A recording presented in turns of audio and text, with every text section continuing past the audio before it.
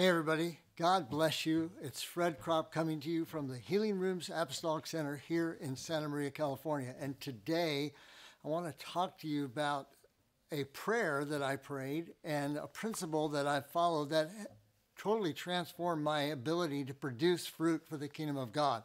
Now, I don't know if you're like me. I think you are. If you're watching this video, you want to know that your life is bearing fruit, and not just any fruit, but fruit that for the kingdom of God, fruit that remains. And it's, Jesus said this in John 15 and verse 16. He says, "You did not choose me, but I chose you." That's good news. God chose you and appointed you that you should go and bear fruit, and that your fruit should remain. And whatever you ask the Father in my name, he may give it to you. So Jesus chose us so that we would bear fruit. And so today I want to talk to you again about a prayer that I prayed that increased the fruitfulness of my life, and I believe it will increase yours as well. So again, those of you that are joining me on YouTube, I want you to know that I have a YouTube channel, Fred Kropp, K-R-O-P-P. You can go there and all these videos are uploaded there. I have almost 200 videos there that have just 30-minute videos that give you basic foundational things that will help you to know Jesus, walk with Jesus, and be fruitful for Jesus. All right, let's pray, and let's invite the Holy Spirit to speak to us today through the Word of God. I believe you're going to just get a revelation that's going to absolutely rock your boat. All right? So, Father, we thank you once again for the Holy Spirit. And Holy Spirit, we welcome you and honor you right now, and we ask you to guide us into truth. Lord, we thank you for the truth of your word. We pray that we'll be transformed by your word today, in Jesus' name. Amen and amen. Can you say amen to that? Well, what was this thing? Well, years ago, I found myself praying a prayer in my prayer time. I just kind of started blurting it out over and over again. And I obviously had read it somewhere in the Bible and didn't really know where I did. I had to actually go search it. But I was praying this prayer, and the prayer was, "Lord, teach me your ways. Lord, teach me your ways."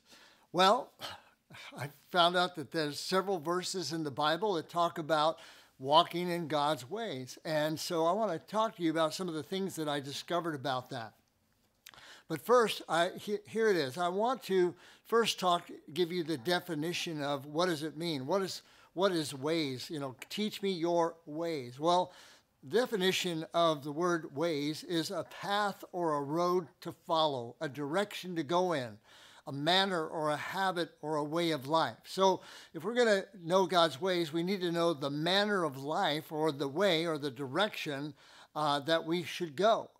Now, one of the most common misconceptions in the Christian life is that the idea that we just come up with our ideas and what we think we want to do so we can do some great things for God, and we come up with projects and strategies and things we want to accomplish, and then we ask God to bless those things. But the problem with that is that God doesn't bless what our ideas are. He blesses what his ideas are. And so years ago, I began to pray this prayer, "Lord, teach me your ways." Now I discovered that God's ways and our ways are not the same. In Isaiah 55 and verses 8 and 9, God's speaking through Isaiah the prophet, and he says, "For my thoughts are not your thoughts, nor are my ways your ways, says the Lord. For as the heavens are higher than the earth, so are my ways than your ways, and my thoughts than your thoughts." So, it makes sense, right? God is an all-knowing, everywhere present, all-powerful God. He doesn't live in a time-space world. He has no beginning, he has no end. He knows everything that's happened and everything that's going to happen. And so, how many of you understand we're just pea brains, right? I mean, we may think our biggest thoughts, but our biggest thoughts are nothing compared to the mind of God. And so God says that his ways are higher than our ways. And so it didn't take me long to figure out that God has a better way, right? Jesus came and he said, "I am the way, the truth, and the life." And so if we're going to be productive for God's kingdom, we need to understand how to walk in God's ways. Now, let me give you a couple of examples. So as I was praying this prayer, Lord, teach me your ways, I began to go and I wanted to figure out, well, where did that verse come from? Teach me your ways. Well, one of the places there was two places that I found where two major Bible characters, I mean, these are real people, two major Bible characters prayed this prayer. One was Moses and the other was David. And then I looked at the context of why did they pray this prayer? Well, here's the first one, Moses. How many of you know that Moses was raised up by God, and he actually probably knew from a young age that God had raised him up to be a deliverer of the people of Israel. So when he had reached the age of 40 years old, he felt the call of God. I got a call in my life. And maybe you feel like this too. I've got a mission that I'm supposed to go on. I've got a thing I'm supposed to accomplish. So Moses realizes, he sees the people of Israel suffering, and he knows that God has raised him up to be the deliverer. So what does he do? He goes out, he sees an Egyptian beating one of the Israelites, the slaves, and he goes over and he kills the guy, and he buries him in the sand. And so the next day he goes out and he thinks all the Israelites and all the Israel slaves are going to be so happy for him. And he sees two of them fighting with each other, and he goes up and tells them they shouldn't do that. And they said, are you going to kill us like you killed the Egyptian? And all of a sudden he knows, oh my gosh, the word's out.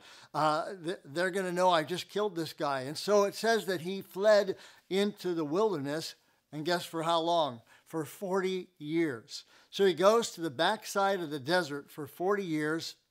And now, so he was 40 when he left. Now he's 80 years old. He has this encounter with God speaking to him from a burning bush. And it's at that point, by that time, Moses realized what happened was he was trying to do God's will his way. And I just find so many Christians, they hear from the Lord, or they get inspired to fulfill a certain ministry or a mission or something that God wants them to accomplish, and they don't stop to wait to find out, wait a minute, I need to find out, how does God want me to do it? So here we find in Exodus 33, Moses praying this prayer that I was praying. Here's what Moses said. He says, now therefore I pray, Moses says, if I have found grace in your sight, show me your way that I may know you and that I may find grace in your sight, and consider that this nation is your people. Show me your way that I might find grace in your sight. What is grace? Grace is the desire, the power, and the ability to do God's will. You can't do God's will apart from the grace of God. And here Moses said, you know what? I just discovered I was trying to do your will my way. It doesn't work.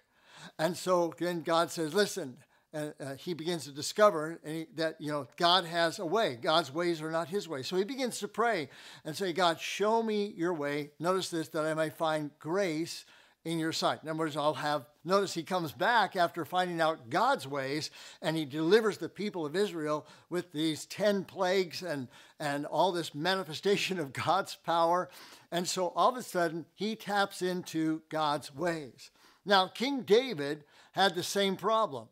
When King David, he eventually became king. He knew he was anointed to become king, but it was several years before he actually became king. And so finally, after King Saul dies, David is anointed as king of Israel. Well, during Saul's reign, the Ark of the Covenant, the little box that Indiana Jones was trying to find, right? The Ark of the Covenant was taken away by the Philistines, and they stole it from the people of Israel, and then they eventually sent it back. But the Ark of the Covenant was never brought back into Jerusalem during the entire reign of King Saul. And so David, the first thing he does when he becomes king, he says, the Ark of the Covenant, it represents the presence of God. It's got the mercy seat on it. It's where Moses would talk with God when he would go before God in the tabernacle in the wilderness. And so the Ark of the Covenant represented God's very presence. And so David wants God's presence back in Jerusalem. So what does he do? He decides that he's going to go out and he's going to get the ark. And so he goes out with some oxen and a brand new cart, a wooden cart, and he has some priests go out there, and he has some, worshipers that go out there, and they take the ark and they put it on this cart pulled by these oxen. And there were these two priests, and one of them's name was Uzzah. And they were standing on either side as they were pulling the ark along, and David's rejoicing before the Lord. I'm bringing God's presence back into the city. Then it says, and one of the oxen stumbles, and Uzzah reaches up and touches the side of the ark because he thinks it's going to fall off the cart. And it says God strikes him dead. Well, David is shocked. It says at first he becomes angry. Then all of a sudden he became fearful. And he goes away. They take the ark and they put it in another man's house away from Jerusalem. And David goes back and he is trying to figure out what happened, what went wrong. And while he's there, God reveals to him the problem is that you tried to do my will your way. Yes, I want the ark back in Jerusalem, but you went out and you did it like the Philistines did it, with some oxen and a cart. And so David finally figures out that he was trying to do God's will, but he was doing it his own way. So now he goes back and he studies, well, what is God's way? Well, God's way was they were supposed to get the priests, and they were supposed to carry, 4 priests were supposed to carry the ark with these poles in the ark on their shoulders. And so they go out, they get the Ark of the Covenant. David brings, again, a big entourage out there. He's dancing before the Lord. And it says the priests begin to carry the ark, and they carry it back into the city. And David is able to restore the presence of God into the city. Well, one of the scriptures that is in 1 Chronicles chapter 15, here's what the Lord says. And this is David speaking to the priests. He says, because you did not do it the first time, the Lord, our God, broke out against us because we did not consult him about the proper order. So what am I saying here? I'm saying that God has not just a plan for you, but he has a way for you to accomplish that plan.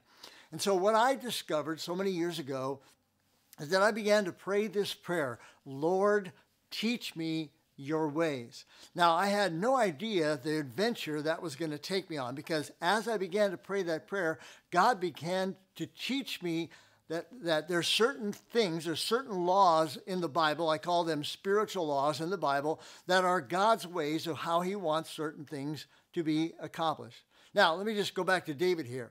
The Bible writes of David in 1 Samuel chapter 18, and it says this, verse 14, it says, and David behaved himself wisely and in all his ways, and the Lord was with him. David behaved himself wisely in all his ways, and the Lord was with him. When Solomon, now his son, becomes king, God speaks to Solomon and says these words in 1 Kings chapter 3 and verse 14. He says, so here's God speaking to Solomon. He says, so if you walk in my ways and keep my statutes and my commandments as your father walked, then I will lengthen your days. Now, again, I mentioned about David. I said there was 2 people that prayed this prayer. I said that Moses did and David did. In Psalms 25, verses 4 and 5, and also in Psalms 27, verse 11, listen to David. David is praying.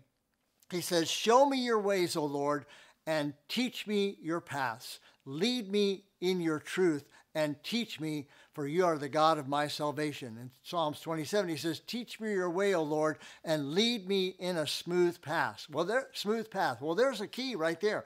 And if the Bible says the way of the transgressor is hard, but Jesus said, my yoke is easy and my burden is light.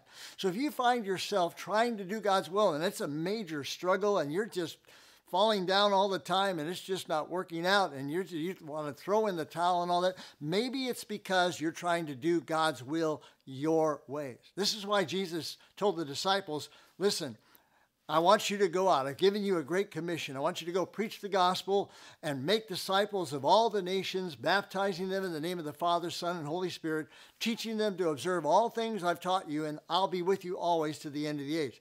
But he said, but before you go do that, I want you to go wait in Jerusalem until you are filled with power from on high. Why? Because Jesus had told them in the Gospel of John, chapter 14, 15, and 16, he says, I'm going to send you the Comforter, the Holy Spirit, and he's going to guide you into all truth. In other words, he's saying to them, here's my will, but I don't want you doing my will your way, with your ideas, with your, I've got this vision and I've got this idea and I've got this certain system that I'm going to use.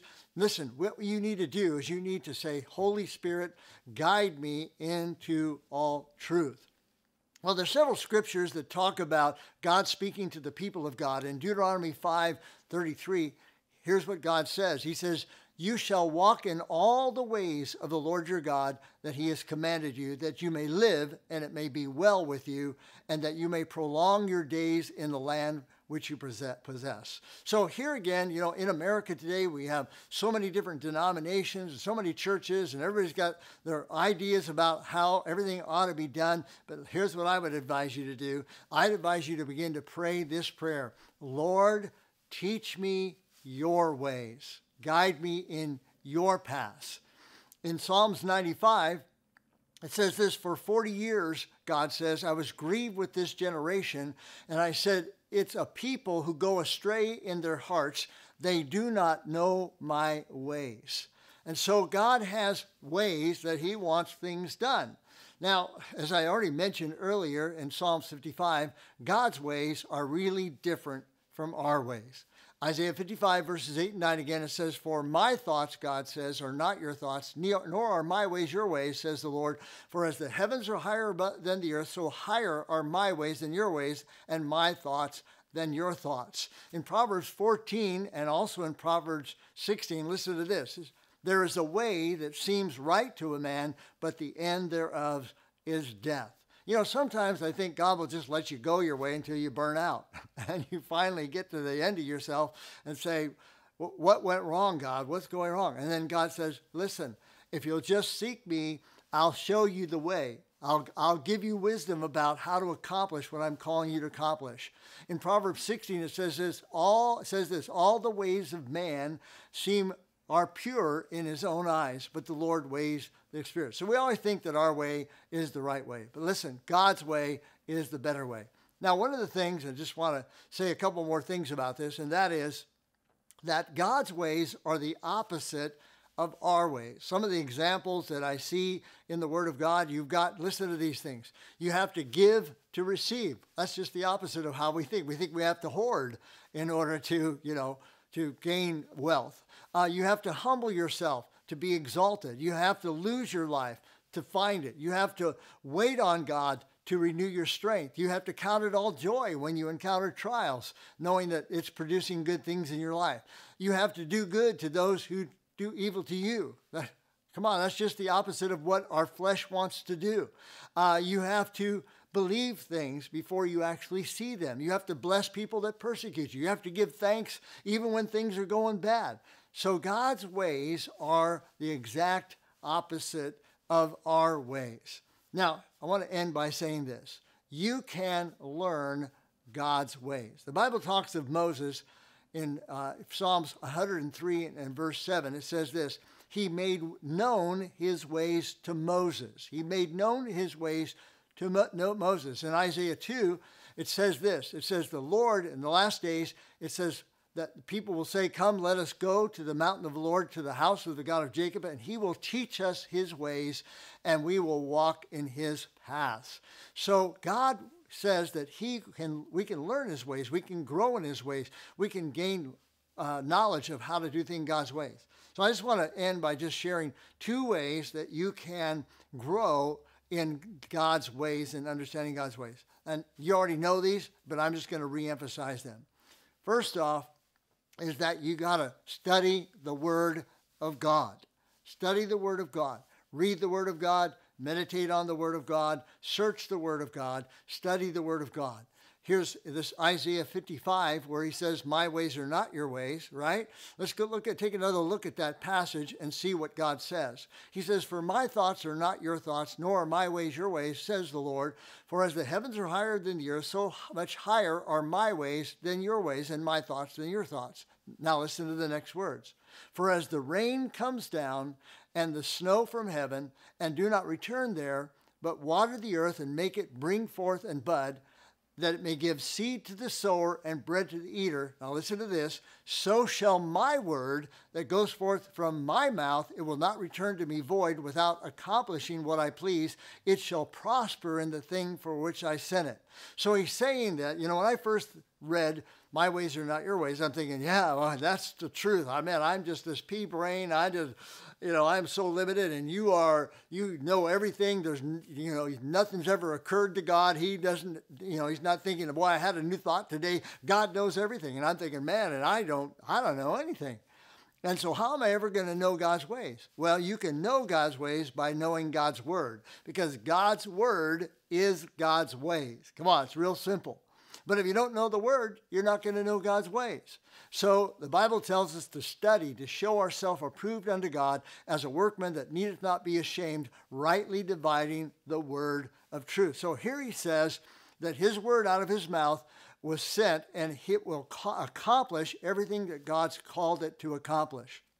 So I want to encourage you to get into the word of God. In Psalms 119, it says, your word, listen to this, remember we're talking about God's ways. Those of you that are jumping on right now, I'm talking about this prayer that I prayed, Lord, teach me your ways, that absolutely changed my life. In Psalms 119, verse 105, it says, your word is a lamp to my feet and a light to my path. So we're talking about God teaches your ways through the word of God. So here he says, your word is a lamp to my feet and a light to my path. Back then, they didn't have flashlights and electrical lighting and all this. And what he was talking about is they would have two kinds of lamps. They would have a lamp they could actually put on their feet that as they walked across the land at night, they could see the next step, where they were to go, the next step they were to make. And then they had another lamp that they would hold up real high, and that lighted the path so they knew the direction they were going in. So the Word of God will show you the next step to take, and it will show you the path that God wants you to follow. The second thing that will cause you to learn God's ways is prayer. That's right, I said prayer. One of the things that Paul tells us to pray is in Colossians chapter 1, Paul says this. He says, I'm praying for you that you may be filled with the knowledge of his will, with all wisdom, now listen to the next phrase, and spiritual understanding.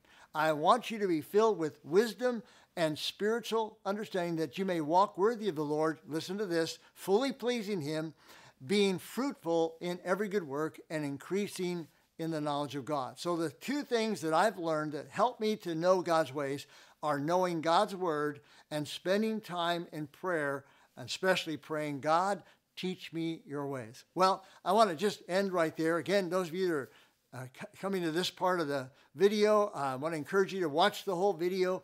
And again, I have a YouTube channel. It's Fred Kropp, K-R-O-P-P. You can go there and get all these teachings. Also, we have several teachings that we do here at the Healing Rooms that are online on the Healing Rooms YouTube channel that you can tune into. We also have in-person meetings on Monday night, Tuesday morning, Wednesday morning, and Thursday morning at 9:30. We invite you to come. We have healing teams. We have prophetic teams that can minister to you. And also just make sure you sign up for our newsletters, because we have certain events that we do during the year. We got some great events coming up, and you won't want to miss out on them. All right, I want to pray for you that God will teach you his ways. So Father, I pray for everyone that's watching this video and everyone that will watch this video.